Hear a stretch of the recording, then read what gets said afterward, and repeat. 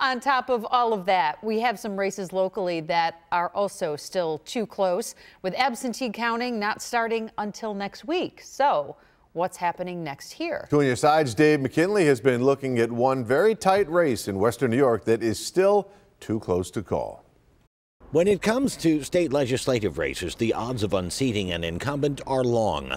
But Frank Smierciak, saying in part it was because he was sick and tired of yelling at the TV, decided to test those odds by running for state assembly in the 143rd district, which encompasses Lancaster and Cheektowaga.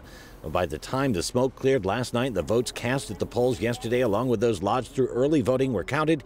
He found himself leading the incumbent Democrat Monica Wallace by a little over 2,300 votes.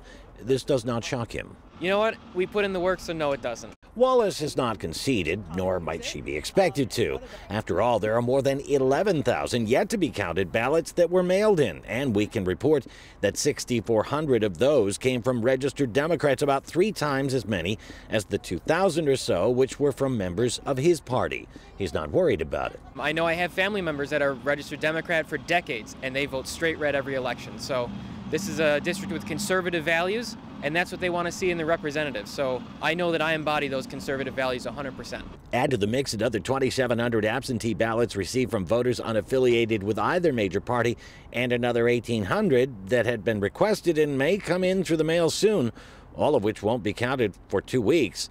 And it leaves this race a toss-up until then. Dave McKinley, Channel 2 News.